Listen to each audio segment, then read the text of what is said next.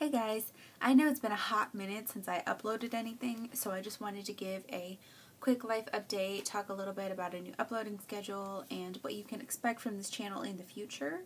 As an added bonus, we're going to do a taste test of these weird chocolate bars.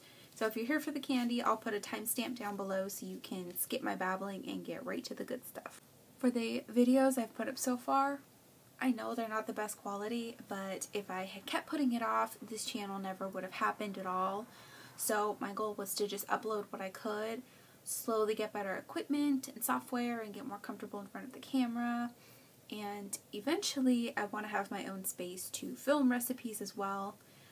I don't live alone, and for a while there was always someone home or in the way whenever I wanted to try and cook and film, and it got too hard to share the kitchen. And then of course the holidays rolled around and work got busy and it just got too crazy to try and film something every single week. Now my work schedule has changed. It's set. I should have the same days off every week and I should pretty much have the kitchen to myself most of the time. I also think before I was a little too ambitious trying to do a video a week. I was trying to copy some of my favorite YouTubers and not thinking about having to do the filming and the cooking and the writing and everything myself. So I want to at least try and do a video a month, possibly every other week once I get into a groove. I also want to start filming other people's recipes, like taste tests or trying out big kitchen recipes to see if it's possible to kind of scale them down to home kitchens, see if they turn out like everybody says, or just to see if someone in a normal home kitchen could pull it off, or also just testing random recipes that I found online. There's also a chance that you might see more DIYs or product tests on this channel. That's something that I've wanted to do since YouTube first came around, and I was in high school when that happened, and so of course I didn't have the money to go buy all of these products and start testing, so nothing ever really came of that. But I was disappointed when I started seeing other channels get popular doing the same things. I pretty much just thought that was it for that dream. And then I realized that there were a lot of channels kind of doing the same thing, and I shouldn't be afraid to do what I want. So there's just a little bit of an idea of where we're headed, and I wanted to be honest with anyone watching about what they could start seeing or what to expect. And I also kind of need to get the information out there to hold myself accountable. I hope that by putting it out there that I'll have something to hold myself to. But enough about me. Let's get on to the food. I got these 3 chocolate bars at a movie store. It's like a DVD or a used CD store at a mall in Texas. It was called Suncoast. I don't know if these are available anywhere else or if these stores are everywhere. I just happened to find one. And the first one I saw was the crunchy tortilla. And at first I thought that didn't sound too strange. It just sounded like they put tortilla strips in chocolate. But then if you read the ingredients, it actually has like cumin and onion powder, chili powder. So it sounds like they really went all out to give you the taco flavor. Same thing with the French fry and ketchup. There's like tomato powder and onion powder in here. So we'll see. I don't know if these are filled. That'll be interesting. The next one is the Reptar bar. If anyone's watched the Rugrats and they recognize this guy, it's supposed to be just like the show. It's filled with green and it'll turn your tongue green. So that'll be fun too. I'm going to start, I think, with the taco, because that's the first one I saw. I'm going to try to do this with as little editing as possible, as little stopping as possible.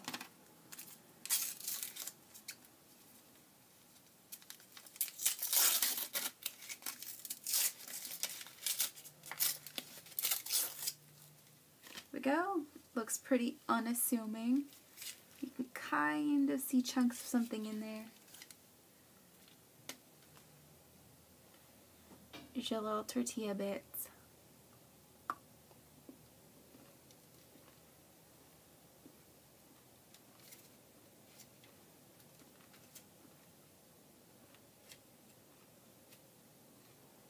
Whoa. It doesn't taste like too much at first.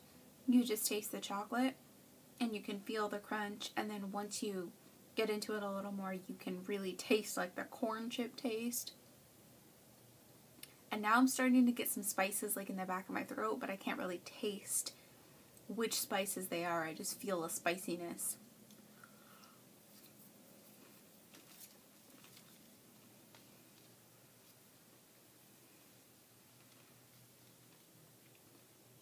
So this one had the chocolate, tortilla chips, sea salt, chipotle pepper powder, and jalapeno powder, which is probably more what I'm feeling, but it's actually pretty good.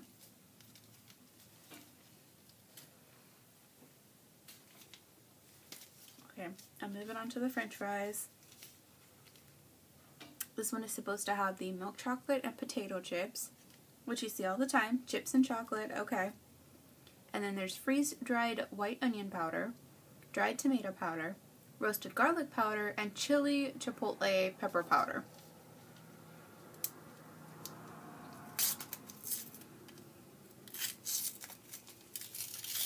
It's got that same look, no logo, no discernible markings on the chocolate itself.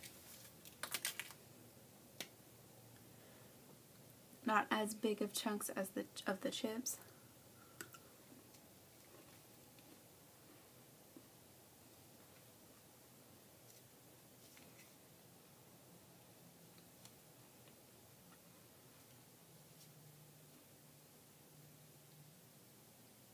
Yeah, there it is. It takes a second to hit it, but you can taste both of the flavors. You can taste the tomato and the fry. Wow. It's super weird, but they're both really good.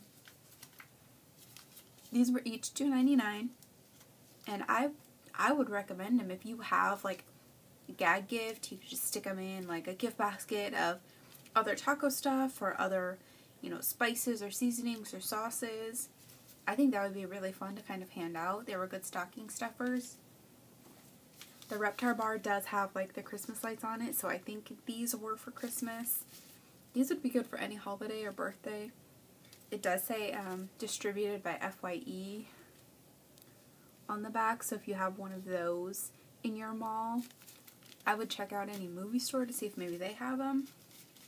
And if you don't, the brand is Astor Chocolate, ASTOR. I would definitely recommend them. They're both really good. Now let's save the most unassuming one for last. I'm a little disappointed. Alright, so it's got the green wrapper. Oh, it's got the same look. There's nothing on it. I figured it would have the Rugrats logo or a Reptar logo or something. Snap. There's the green frosting.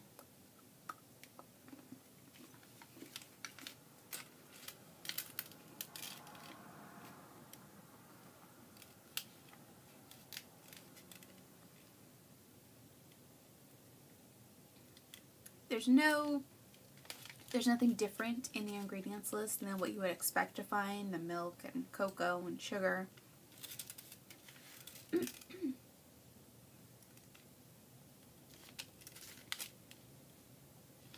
And it doesn't say that it's supposed to have like any specific flavor.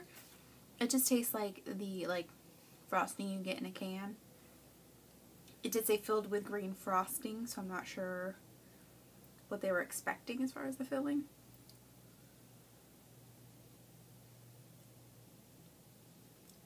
And it does turn your tongue green, as promised. So those Reptar bars were actually on sale. They were 2 for $2.99, or it was buy one get one free. So I do think that those were a Christmas item that they were putting down on sale to get rid of. So I would hurry up and go check out now and see if you can find them if you really want one of those. Those are definitely fun. I know the 90s is really popular right now. That would also be fun as a gift or stocking stuffer or that kind of thing.